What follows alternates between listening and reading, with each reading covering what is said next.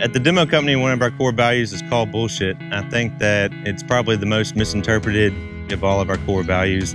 What it means is there's no rank and there's no title, and we hold each other accountable. Anybody should be able to hold me accountable. Anybody should be able to hold Dave accountable. Now, no rank doesn't necessarily mean that there's no structure within our organization.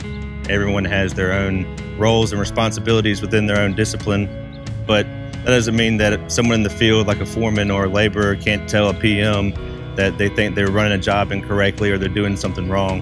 And that's what calling bullshit really means. It's holding everyone else accountable and making sure that everyone's safe on the job site. So at the end of the day, everybody wants to go home and to their families and the things that they love.